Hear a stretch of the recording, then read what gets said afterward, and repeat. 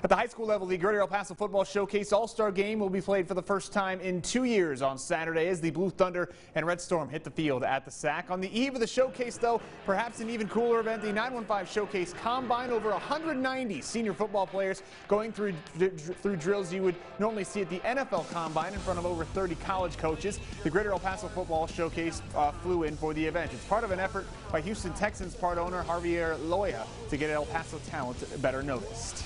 El Paso is a little bit isolated here. It's not, it's not easy to get to as maybe a Houston or Dallas would. So we thought, hey, what can we do to really showcase the talent we here and the great kids we have? And so we thought, you know what, let's get a combine and let's fly in the coaches. Let's put them up over and let's pre-qualify all our kids. And the kids have earned over $16 million in scholarships. Always a very cool event. The All-Star Game is at 1 p.m. Saturday afternoon at the SAC.